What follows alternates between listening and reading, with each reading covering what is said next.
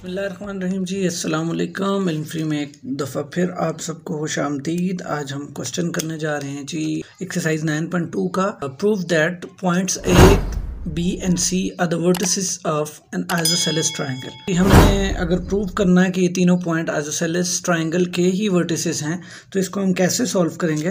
तो पहले आपने याद रखना है कि आइसोसेलेस ट्रायंगल ऐसी ट्रायंगल है जिसकी दो साइड्स या दो एंगल्स इक्वल हों, मतलब दो साइड्स आपस में इक्वल हों या दो एंगल्स आपस में इक्वल हों। तो इस क्वेश्चन को भी सॉल्व करने के लिए आपको पता है कि हम क्या करेंगे, हम डिस्टेंस फार्मूला यूज़ करेंगे। वही रूल है, this will be our x1, this will be our x1, this will be our y1, this will be our x2 and this will be our y2, this will be our x3 and this will be our y3।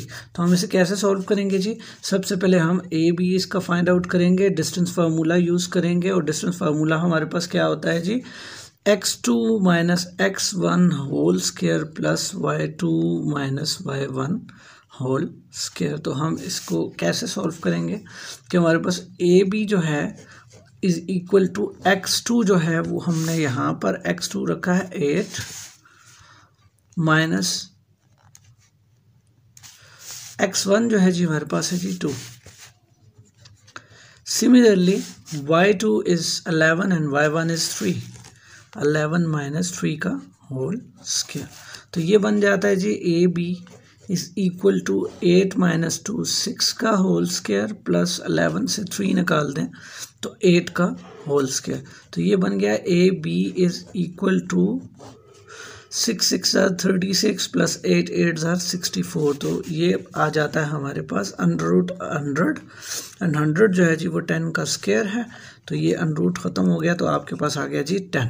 तो आपके पास A B जो है जी वो 10 आ गया।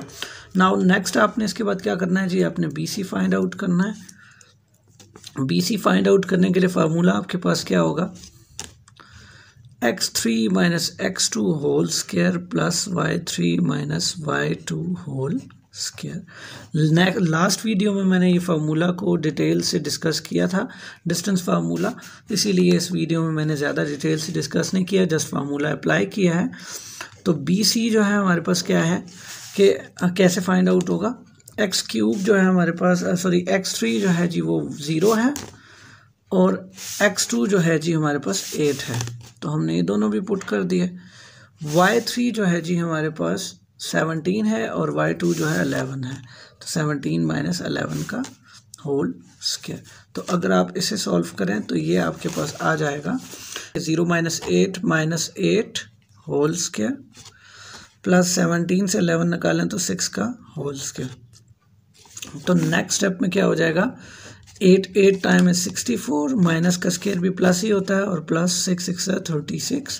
तो ये हो गया जी हमारे पास B C 64 plus 36 100 under root and वही 10 का स्क्वायर जो है वो कट जाएगा, under root square under root से कट जाएगा तो 10 आंसर। तो देखें जी ए बी और बी सी जो है हमारे पास 10 10 आ गए। अब आपको यहाँ मैं एक बात बताऊँ, अगर सवाल में होता कि prove that it is an isosceles triangle, ठीक है, तो आपका तो ये आंसर सॉल्व था, आपने यहाँ तो इसका आंसर निकाल लिया था। आप कहते हैं A B is equal to B C according to definition of isosceles triangle, yes it is an isosceles triangle. मगर यहाँ वो कह रहा है कि वर्टिसेस प्रूव करें तो हमें तीनों वर्टिसेस प्रूव करने पड़ेंगे ट्रायंगल के। मीन्स कि अगर आपके पास ये ट्रायंगल है और इस ट्रायंगल की आपने ए बी सी तीनों के वर्टिसेस हैं आपके पास, और आप जैसे लेट्स सपोज कह रहे हैं 2 3, यहाँ कह रहे हैं आप 8 11 और यहाँ कह रहे हैं आप 0 17, सॉरी सी के लिए 0 17 और बी के लिए जो है जी 8 11, ठीक है। तो आप ऐसे ऐसे सॉल्व करें तो आप बता रहे हैं कि भाई इसके तीनों वर्टिसेस क्या आइसोसेलेस के ही हैं। तो अभी हम यहाँ इसका थर्ड भी फाइंड आउट करेंगे जो हमारे पास ए सी है, और उसके बाद हमें पता चलेगा कि क्या ये तीनों वर्टिसेस आइसोसेलेस के ही हैं। क्या पता ए सी इक्वल आ जाए। तो ए सी को सॉल्व करते हैं। ए सी is equal to x3 minus x1 whole square plus y3 minus y1 का होल स्क्वायर। तो अब AC जो आपके पास x3 जो है आपके पास वो क्या है 0, x1 जो है आपके पास वो है 2, 0 - 2 प्लस आपके पास y3 जो है जी वो 17 है और y1 आपके पास 3 है, 17 - 3 का होल स्क्वायर। तो आपने AC जो फाइंड आउट किया तो वो क्या आपने आंसर लाया होगा 0 - 2 का होल स्क्वायर प्लस 17 से 3 निकालें तो 14 का होल स्क्वायर। तो ये आपको पता है कि 2 का स्क्वायर तो 4 होता है, माइनस का स्क्वायर भी प्लस होता है, 14 का स्क्वायर 196। तो ये हो गया जी √200 और √200 को अगर आप सॉल्व करना चाहें √200 आपके पास सॉल्व करने के बाद आ जाएगा 10√2। अगर आपने ऐसे सॉल्व करना है तो मैं वो भी आपको बता देता हूँ मैंने कैसे किया है। बस आपके जहन में ये है कि ये √200 जो है, चले मैं यहाँ रफ वर्क में आपको बता देता हूँ मैंने कैसे किया है solve. 2 1 time is 200, 2 5 time is 10 and 2 25 time is 50 and 5 5 25, 5 1 5। तो ये हमारे पास जी बन गया। ये वाला जो √200 है वो हमने कैसे सॉल्व किया कि √200 के अंदर 2 का स्क्वायर इंटू 2 इंटू 5 का स्क्वायर, और आपको पता है कि 2 का स्क्वायर एंड 5 का स्क्वायर, इस पे भी √, है इस पे भी √, है और √2 पे भी है। तो ये √स्क्वायर से कट गया, ये √स्क्वायर से कट गया। 2 5 टाइम इज़ 10 √2, 10√2। तो इस तरह जी ये मेरे पास AC जो है वो 10√2 है।